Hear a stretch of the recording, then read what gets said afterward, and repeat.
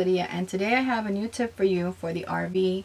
And I want you to know that I learned this on the road when I was full-timing, and I also implement it in my house today because it's such a helpful tip. So I'm bringing it to you, and I hope that you enjoy it.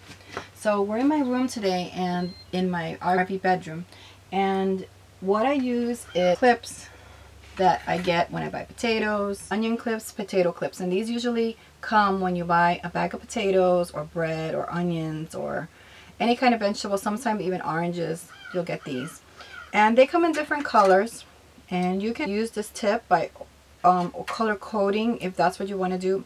I don't usually color code, I just put them on, but I'll show you what it's for.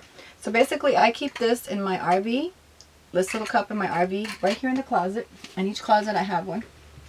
So what I do is I have this shirt, and this is an example of what it is. So I wore this shirt once already, and in the RV we can probably get 2 uses out of an outfit, and we don't have to guess whether it's a fresh clean shirt or it's a shirt that has to be washed again.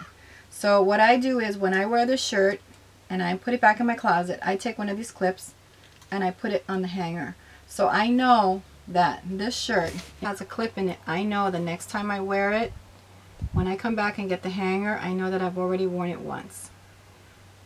If you color code it, then you'll know if you wore it twice and you want to wear it a third time. It's up to you. Usually I'll just wear it twice and then I'll just put it in the laundry. So this is my tip for the day, and I hope that this helps you so that you're not doing a lot of washing and it takes the guesswork out of your laundry in the RV. So thanks for watching and have a great day.